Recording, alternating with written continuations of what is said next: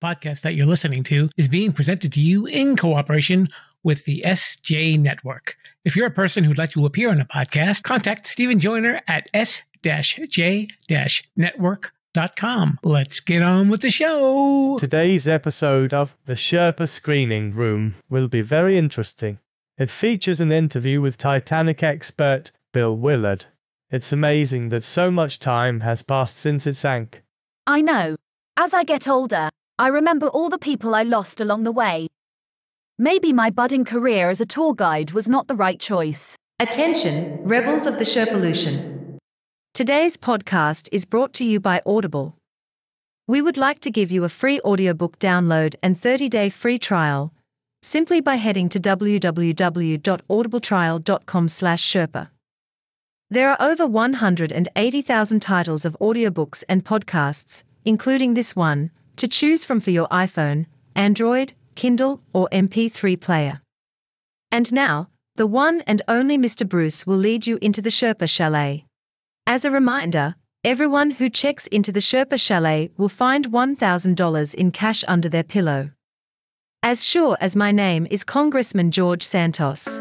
Coming to you from Sherpa Chalet in beautiful downtown Mount Podcaster, it's time for entertainment interviews in the Sherpa Screening Room. Grab an aisle seat and a bucket of popcorn, but don't crunch too loud or you'll miss the show. Now, here's your host, Jim, the podcast Sherpa.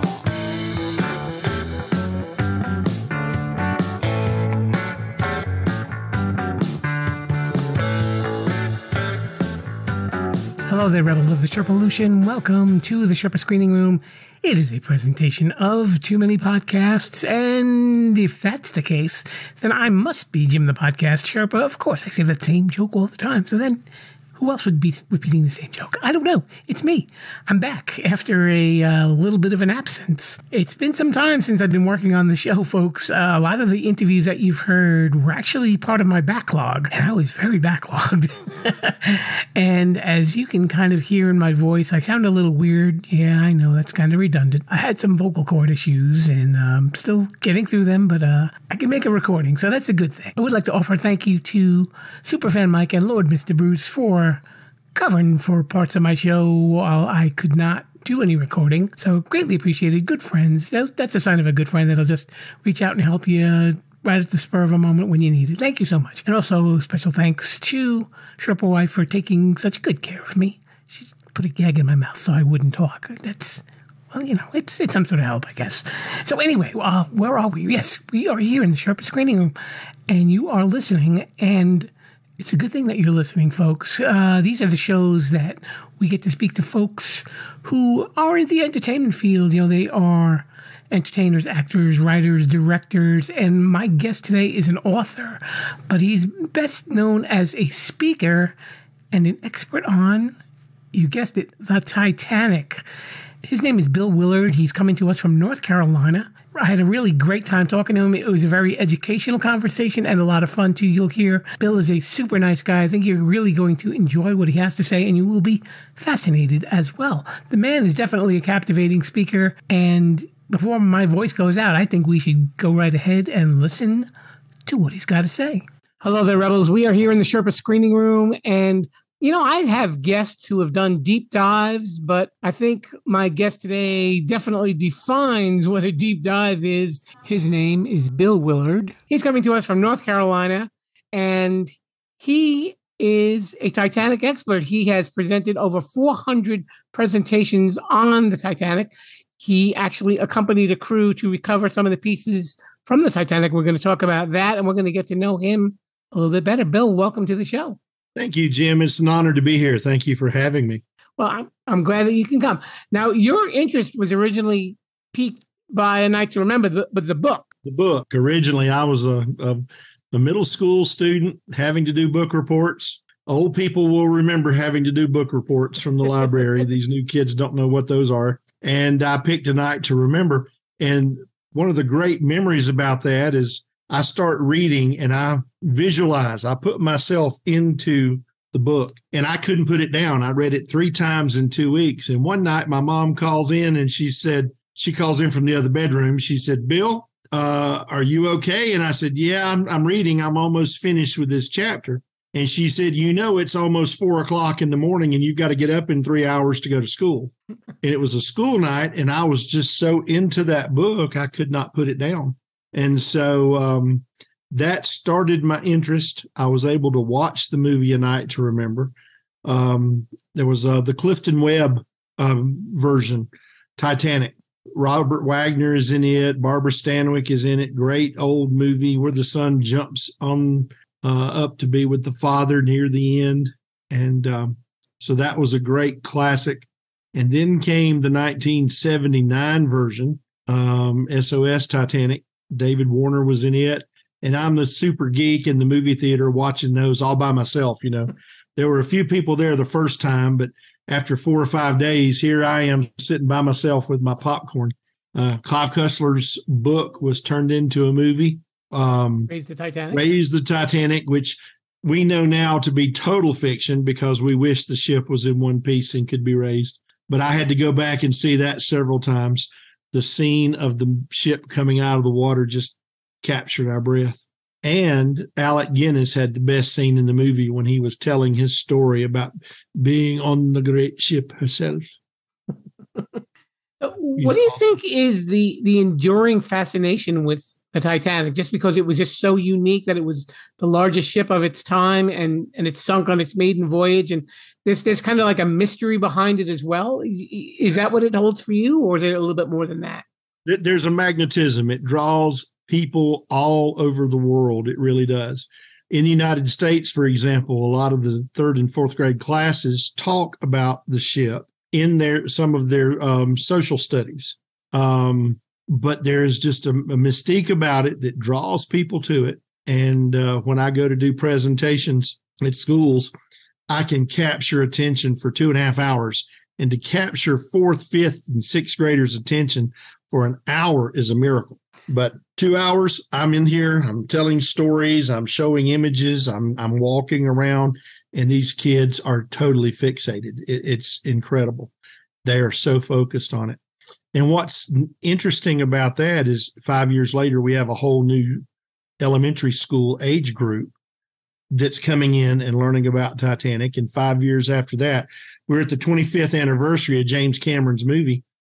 And it was amazing. I asked my college classes this week, how many of you have seen the movie in its entirety? And it was only about half of them. Some of them, I had one girl that was born in 1997 when the movie was released. Mm-hmm.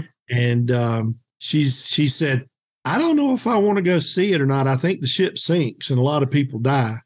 And I said, oh, no. And of course, everybody's laughing at that. But there's just some movies that are better off on a big screen. And this is one of them, to get a feeling. Row 7 in the center used to be the best seat in the house. And I may end up on row 7. First time in a while, but I may go back down to row 7 to relive those great days of watching movies up close.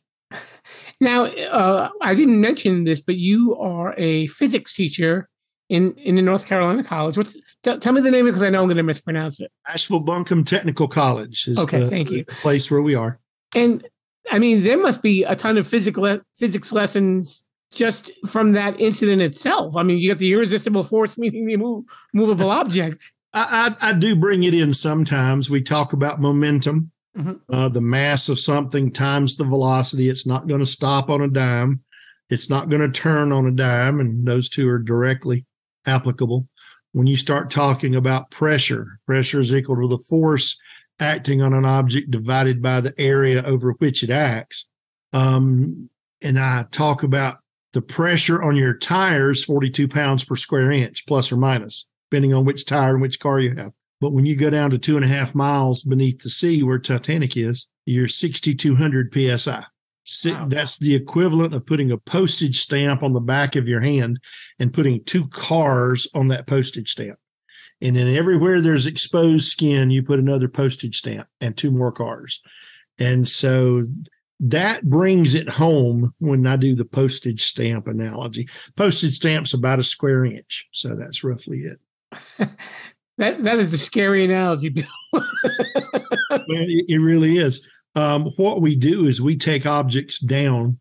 Styrofoam cups, for example. You get an 8-ounce styrofoam cup, and people will draw on the outside of it, and they'll put Titanic Expedition with whatever expedition they're on. And when it goes down to that depth, that pressure is so immense, it squeezes the air out of styrofoam. Styrofoam is technically like a foam. Mm-hmm. It's an emulsion with a foam and air mixed together, and it compresses and squeezes the air out. And that styrofoam cup comes back about the size of a thimble. And so that's what they get for free souvenirs by dropping some of those in a bag that's, has openings like a laundry bag. Mm-hmm. And those little cups come back the size of thimbles. But that's what that immense pressure will do. The Russians, particularly with one of their dives, tried to capture a couple of animals that they found. There's one big fish down there that has a huge long tail. The rat tail is what they call it.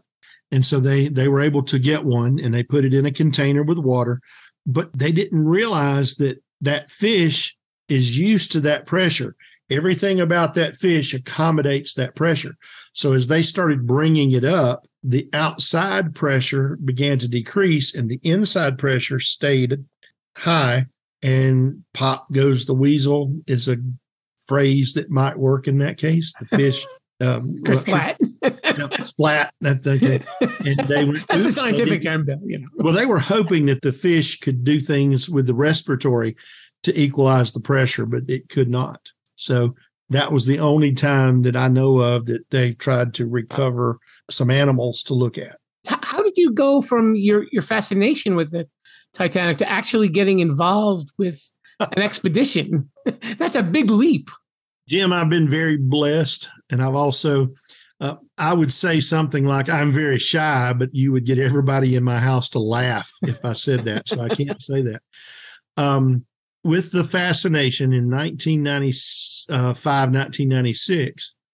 company who owns the rights to salvage the artifacts, to recover them, has 3 obligations. Number 1 is they recover them respectfully and conserve them. Number 2 is they can't sell them. They have to keep them as a collection. And number 3, they put them in displays and exhibits and museums, etc., for people to see and to learn about the story. So this group did get permission to sell the coal that was in Titanic's coal bunkers that sprayed out all where the ship split. So what they do is they recover coal and they cut small pieces of it, and they offer it to sell. And with the 1995 promotion, if you bought a piece of coal, with it came an opportunity to go out on a cruise ship to be at the wreck site. And the big advertisement was they were going to attempt to raise this big piece. Mm-hmm. This was going to be the highlight of the expedition. So I was able to go out there. I met all the dignitaries involved. They tried to raise the big piece, and there was a problem. So I'm geeking out. I'm sitting here drinking my Coca-Cola. I have a napkin, and I take my pen out. All teachers have a pen somewhere. And I start doing some calculations and some sketches on the napkin about how they can salvage and raise the big piece opportunity, because Hurricane Edward was coming toward us and they didn't want to lose the big piece. It came down to 2 decisions: the captain of a little ship called the Jim Killabuck and my suggestion, my recommendation. And the captain of the Killabuck chose his own. Didn't work. They get into a hurricane. Hurricane Edward had the ship bouncing up and down, and they had to separate the piece to keep their ship from sinking. So this little big piece drops back down about 2 miles and sticks back in the ground. The people that I'd met, I saw again in November in Norfolk, Virginia, and we had a long conversation. We're sitting here having this great conversation about, why are you not going into the interior staterooms and looking at all the people that traveled, Jim, carried their carry bags, and for third-class immigrants, everything they owned were in those bags. Right. That was their life. That was what they were carrying to their new life in America. And they're still sitting in those rooms. They really are literally in those rooms, still sitting there. Clothes are still in some of those dressers. Medals are still down there. the Caldwell family, the man left $100 in gold in his bureau, like side night table drawer. It's still sitting there on the floor, probably by now. That wood may be decomposed, but there's $100 in 1912 gold there. That's about, can be anywhere from $7,000 to $8,000 in today's money, just the coin value. But the fact that it was on Titanic would probably quadruple it, every bit of it. So I made some proposals. I said, if I can make an ROV camera system that will go inside the ship that's expendable, will you use it? The one that they had, the Robin, is a beautiful piece, incredibly intricate, but it cost $1.5 million, and they didn't want to risk it going through these narrow passages, debris hanging down, and lose $1.5 million. So I said, if I can make an expendable one, and we exchanged cards, and I wrote the proposal up, and I began to do my research, and I built a camera system that went out in 1998 with them. And we went out there. We left from Boston and in July, and we did not get back until Labor Day weekend of 1998. And just to tell you a funny story, is this was during the time of the impeachment of President Bill Clinton. And so I'm out there during all of this. I don't know what's going on. I don't know all these things. And then I go into class on Tuesday after Labor Day for the first time. I meet my students, and they're all making cigar jokes, and I have no idea what those are about. And one of my students says, "You don't know?" And I said, "Remember, I've been on the Atlantic Ocean. I've not even seen a television set until I got back to my town." And they told me what it was. I said, "Y'all are so full of it. That is so ridiculous." And they're going, "No, that's what it's about." And I'm going, "Oh my gosh." So that's the time frame of me being out on the ocean. And as I said, I was very blessed. I met some of the most incredible people in their fields out there, from Ifremer, which is the French research of sea exploration, P.H. Nargelet and George Tulloch from RMS Titanic, Discovery Channel executive producer Maureen Lemire and her filming team, Stardust Visuals, from NBC, Meade Jorgensen, Bob McEwen, Sarah James, who was, they were reporters, and Meade was the exec who is still with NBC. And all of these people are at the top of their field. That's why they were assigned to this.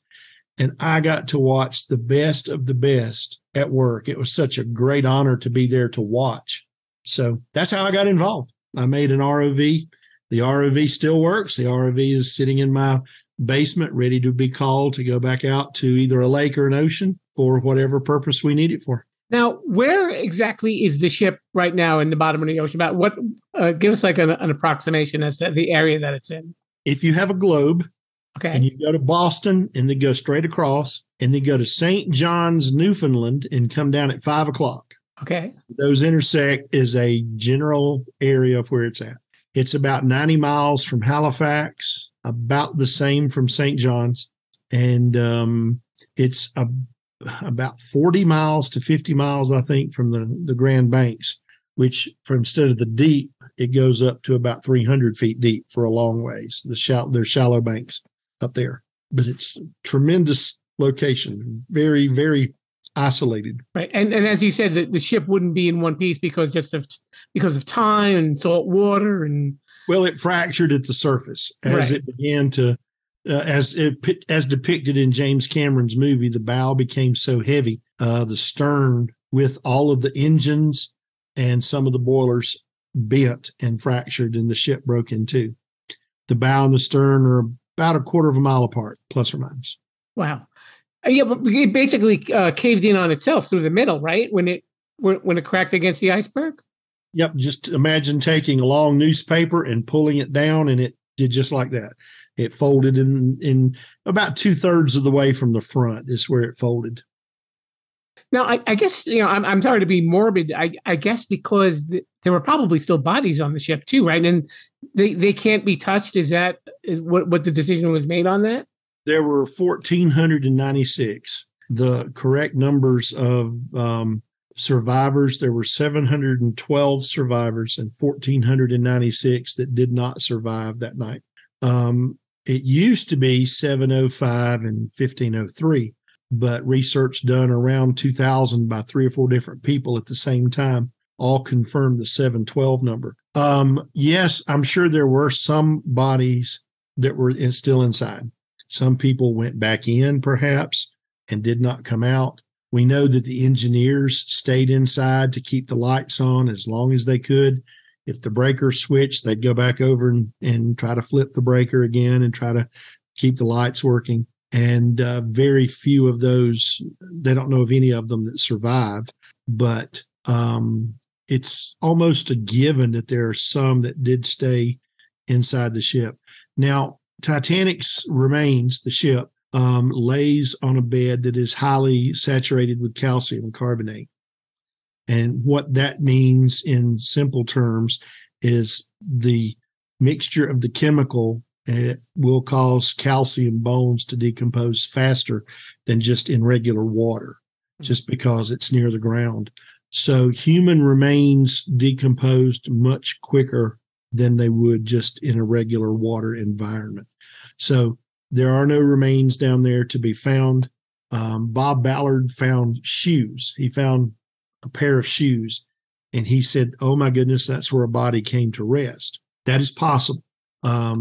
They also put shoes out in the hallways to be shined at nighttime. So as the water went through, it could have washed all these pairs of shoes out that were probably laced together. So that's why they stayed together. Right. But I'm sure that somewhere down there, a few of the bodies did finally come to rest. There were about 350 bodies recovered a few days afterwards. And White Star hired a series of ships to go out and try to recover human remains. And some of them were badly disfigured due to weathering and things like that. So they buried them at sea. And they brought back about 350 to Halifax. And Halifax did an incredible job of taking care of the bodies. One of the undertakers, the morticians there in the town, wrote detailed descriptions of each body. Some they were able to identify because of items on them. John Jacob Astor, for example, his initials were on his clothes. He was carrying $3,000 in 1912.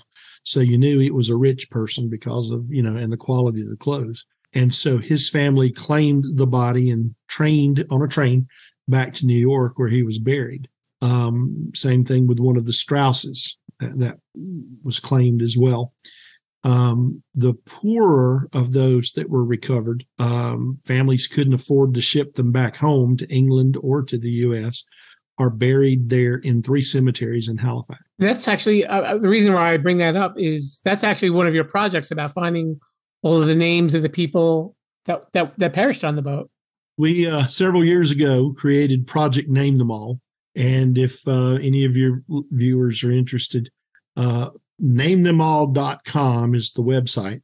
And our proposal, we have an international team, want to go up and recover DNA from the 42 unknown bodies that are up there. There's still 42 that were not given a name. We have their descriptions, so we have some idea who they might be, but we want to go down, find some DNA. We don't want to bring the body up and put it on a table and say, "Oh, here's somebody's grandfather laying here. Look what he looks like now. These are the bones that are left." Right. We want to do it with dignity and respect. Just recover the sample, leave the body down there, go back and fill back in, and use today's DNA technology to find out. The only thing we can give them now is their name. We can give them their identity, and we can give their family members today a place to go and honor a relative. And I've got 243 family members who support this project. Of all the ones that have talked to me, now we're talking Titanic family members. That means one of their relatives was on the ship, did not survive, but was not named in a recovery.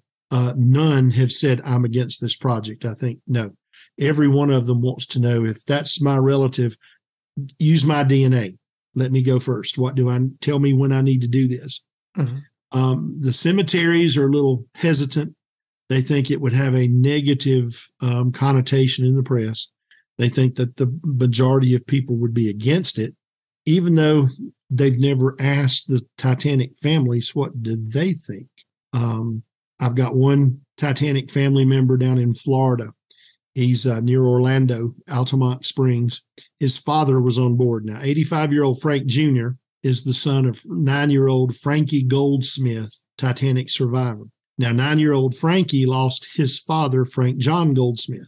All of them are named Frank. That's confusing. Okay. Frank John was not recovered and identified, and there are 2 of those possible graves that may be his grandfather. And it's like he told me, you're darn right I want to know if that's my grandfather. I would like to go to his grave one time before I die and pay my respects to the man who is responsible for my entire family. He has 2 brothers. There are three siblings, and all the grandchildren, and even some of the great-grandchildren now. There are about 40 of them, plus or minus. And he said, I'm going to go even if you don't identify my grandfather. He said, because I'm going to stand there and honor someone else's grandfather. I'll stand there for them. And I thought, Frank, you're the man, That is so awesome that you would do that just because it's that powerful to you. And he said, whoever that was near my grandfather at that time. And I thought, wow. So that is a project that we hope to revisit. COVID pretty much stopped a lot of that discussion, and we hope to venture back into that. Now, you are the author of Our Story, which is celebrating the 20th anniversary of the 1998 Titanic expedition. What we did, this was really interesting. My publisher is in Oklahoma. She's a wonderful lady, and this was my first written work that I've had published, other than just white papers and scientific papers and things like that. So I had an idea, and she said, let's try it. We can always revisit. And what I wanted to do is contact all the members of our expedition and say, I'm going to put this book together. Send me your thoughts. Send me funny stories, sad stories, scary stories, how you felt, what you experienced. Send me some paragraphs, and I'll put your name on it in the book. So it's not just Bill Willard doing his talking. I'll introduce and tell and set up this idea and set up what's happening, and then I'll put what other people said with their names on it. So you'll get to see how Charles Haas, who's a great Titanic author, beautiful writer, by the way, how he feels in many spots. We have a San Diego author named Susan Wells, and her words are just so beautifully written. They're just immaculate. And then we have, instead of historians, we've got forensic and people who do forensics analysts. Forensics, they analyze forensically. Let me say that. It's too late. And they're telling us about all these different things and funny stories. And the publisher, she said, now you've sent me 3 chapters. I'll probably read them in the next few days. And about 3 hours later, I get this email from her and says, oh no, you did not just do that. And I said, what's the matter? And she said, I decided to read chapter 1, and I got into chapter 1 and I couldn't stop. I had to go to chapter 2. And she said, that doesn't happen to me much. Usually I put the bookmark in and I'm ready to, but I read chapter 1 and you set me up so bad I had to keep reading. So then I'm reading chapter 2 and I'm going to bed after chapter 2. And she said, and dadgum, you went and did it again. You did it at the end of chapter 2. So I read chapter 3 and now I'm stuck at the end of chapter 3. When am I getting chapter 4 now? I need to know this. I am really anxious to see this. And with just my wife helped edit. And with her wonderful editing skills and my ability to tell tall tales and stories, we combined for an excellent work. And so many people cooperated by sending us things. We do some other things too. We've lost several members of our expedition team. So we paid a tribute to them and let people say things about those crew members, those team members. And I'm glad I thought to do that, because we were a cohesive family out there for a short while. Everybody from diverse backgrounds, diverse occupations, working as incredible professionals. Now, Bill, after knowing this much about you in the short time that we've known each other, I'm sure the listeners want to know what exactly happened when you went on that expedition to salvage some of the boat. Now, you guys can't see it because this is audio, and in Bill's background, there's a large piece of, they call it the big piece, right? It's a piece of the ship's hull. The big piece, it's currently housed in the Luxor in the Titanic artifact exhibit in the Luxor in Las Vegas is where it's at. When we went out on the wreck, to the wreck, we had several objectives. The first objective was to recover Big Piece. They had tried in 1996. It was not successful. So we came back with the big guns. Ifremer came in, and Pierre Valdi was one of the project managers on the recovery part. And the neat thing about it for me personally was he said, "You are the man with the other plan in 96. I remember your name." And I said, "Yes, I am." He said, "You're the physics teacher." I said, "Yes, I am." He says, "Your idea was excellent. It would work. It would have worked. And they did not listen to you. It was excellent." And that made my day right there, just to hear an expert say that he thought my idea was excellent. The head swelled at that moment for a little bit. So part of the team got working there. A second thing that they were going to attempt with an NBC and a Discovery Channel partnership was to show the first live television show from the bottom of the ocean. And they set up a couple of different systems going on down there so that we could see things live during that television event. It was the most watched show, the second most watched show behind only Charles and Diana's wedding, the live show that was shown around the world. So Charles and Diana's wedding was number one, and we were number two for a long time. I forget what surpassed us, but it had that much worldwide interest in 1998. Mm-hmm. And they did some more recovery a little bit later. They did some more projects a little later. My ROV T-Rex had its infancy. It did its testing dive, and everything was fine. We were on the bottom of the ocean. We were on the bottom on the seafloor, and we got news about Hurricane Bonnie hitting North Carolina. And that caught our attention because here we are so far away from land. And we were breathing a sigh of relief because it was going to go about 300 miles south of us. However, early in the night, it changed tracks, which normally hurricanes can do if they want to. They do what they want, and they're not going to do what anybody tells them to do. And they were headed right at us. The storm was coming at us. And here we are on this. There's 3 ships out there, and all these landlubbers are going, oh boy. One of them left very quickly, and then 2 of us were there getting ready to ride it out. The Nadir and Ocean Voyager, and they told us, quite frankly, don't go outside. Don't go outside unless you have to, and even then, tie yourself to something because this is not your normal little joyride in the wind. And we hit the storm, and we were in the hurricane for 17 hours. And for a long time, we rode 80-foot waves up and down. And you could hear the anchor as we were going down. The anchor would swing away from the ship, and then boom, it would hit the ship as the ship started back up the next wave. And we were just very grateful the anchor did not penetrate into the hull. If it would have done that, we would have had to jump in the water and get in our lifeboats and things like that in a hurricane. So there were some people that got very religious during that time. There were some people who were religious, who were just sitting there saying their prayers. There were some people holding on, going, yeah, every time we'd go up and down.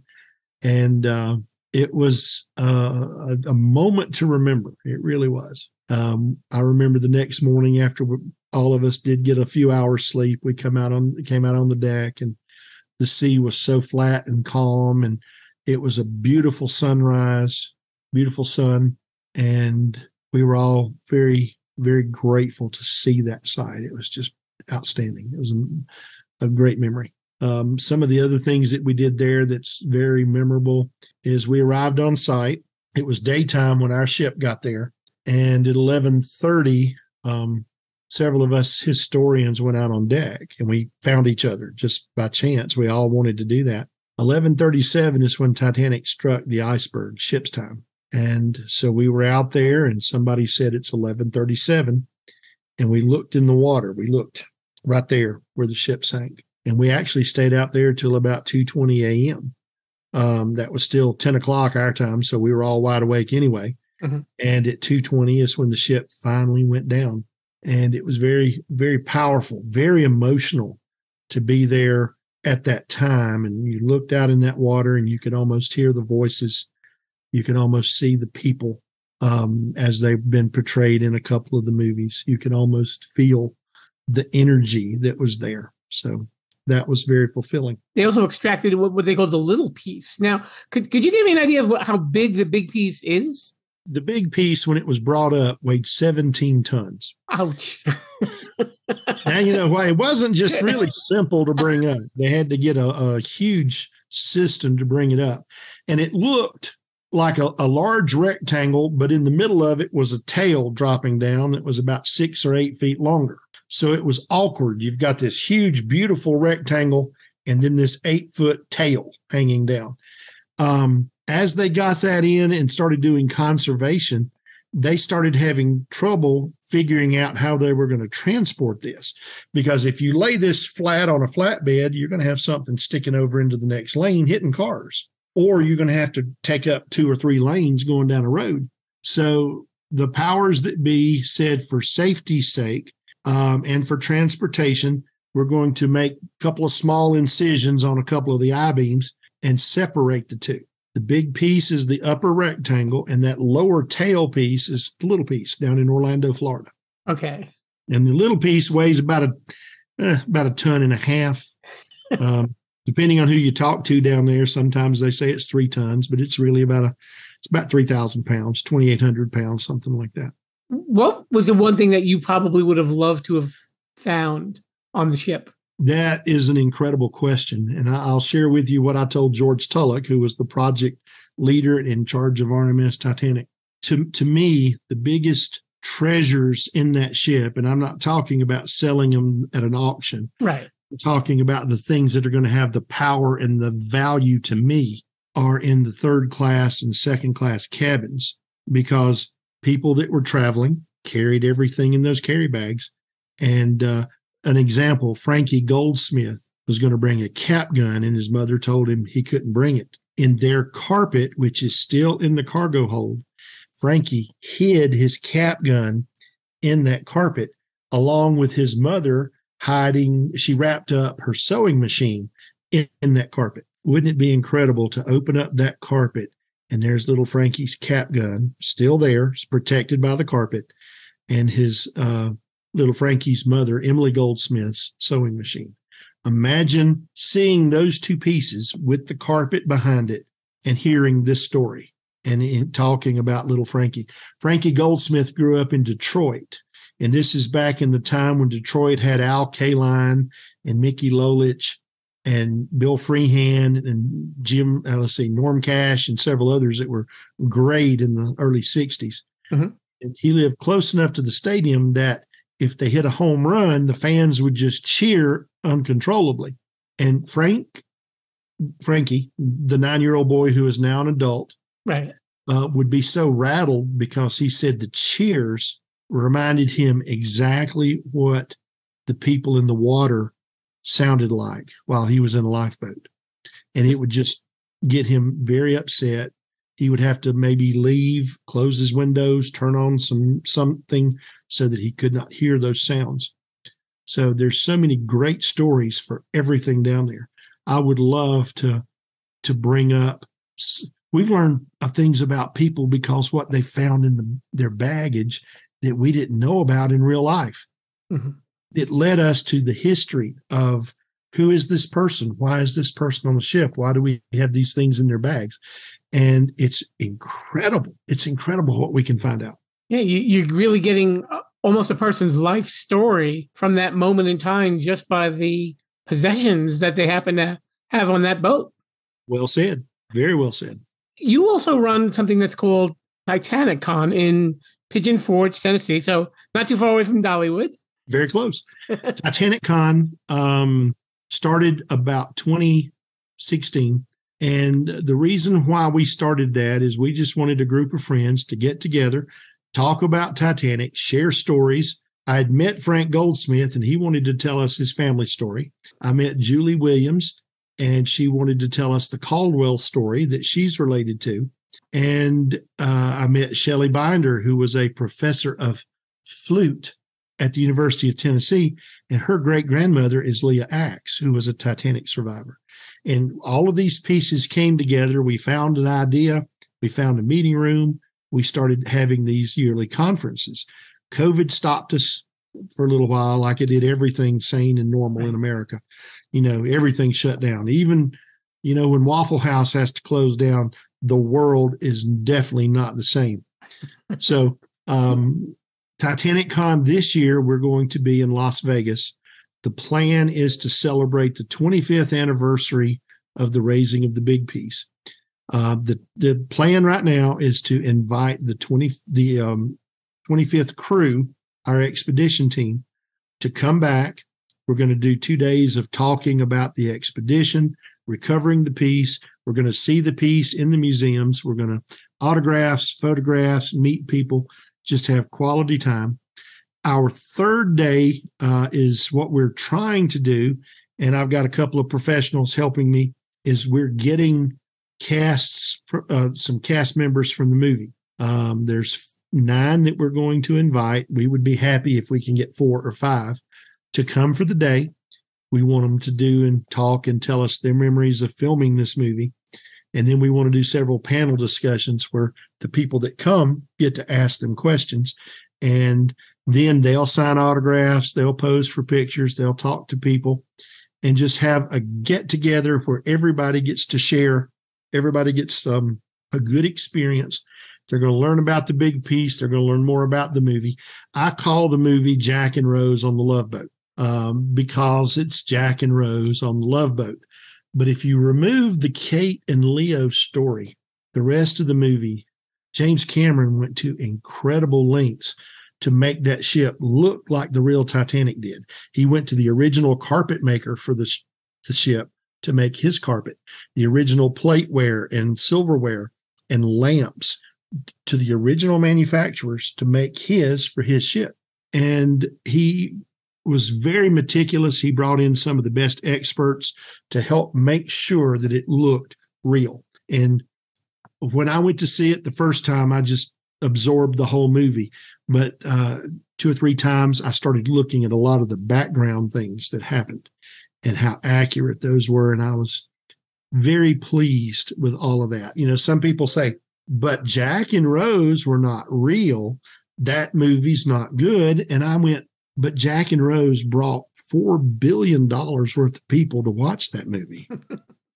And because of that, they've learned what really did happen on Titanic. The people in the water, the ship sinking, the recovery by the Carpathia, all those things did happen, and it's real.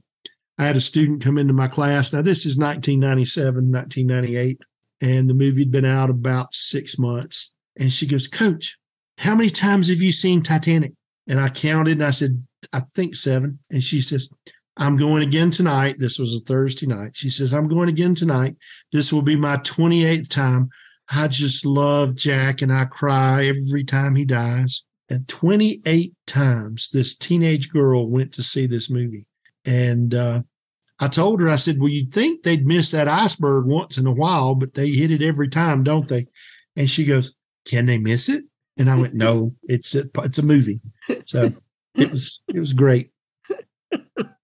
So what else do you think really needs to be done as far as like people learning more about the Titanic? What you feel that there's like a missing piece? Oh, that's a very good question. The one thing that has happened is a lot of the current experts are getting older. Mm-hmm. And I don't mean that in any derogatory way. It's just these people who have been for 30 and 40 years, the experts are getting in their 60s and 70s. Sure. One of my good friends we lost was at 92 years old a couple of years ago, Jack Eaton.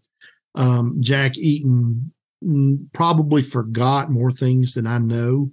That's how much he knew about Titanic. He was such a wonderful man. And, he loved to tell stories. He was such a great, great human. But there's so many experts. And George Behe, Don Lynch with the Titanic Historical Society is another one. Every time I name one, Charles Haas is a great one.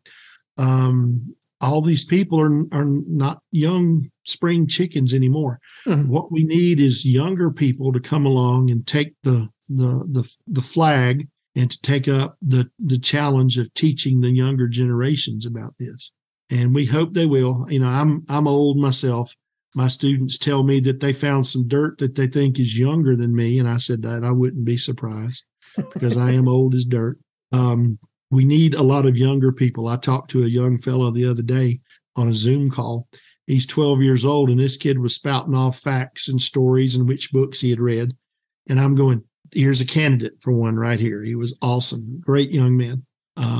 So the Titanic Con, what we hope to do is share these things. We do have some young people coming. Parents did have let their kids miss school a day or so to come to this conference. My website is voyagesexplorertitanic.com. And there you find a link to the Project Name Them All page. You'll find a link to the Titanic conference page. Now, we're not going to update it until probably the first or second week of February with the new conference information. We're going to start registrations about March 1st. We're only going to host right now 250 people. Once we get to 250, we'll start a waiting list. The price of our meeting room doubles if we go over 250. So if we get to 300 or 350, then yeah, we can go ahead and engage that larger room. But 250 is going to be our cutoff at this time. VoyagesExplorerTitanic.com, and it'll have links about those type things. It'll show my goofy looking picture on it.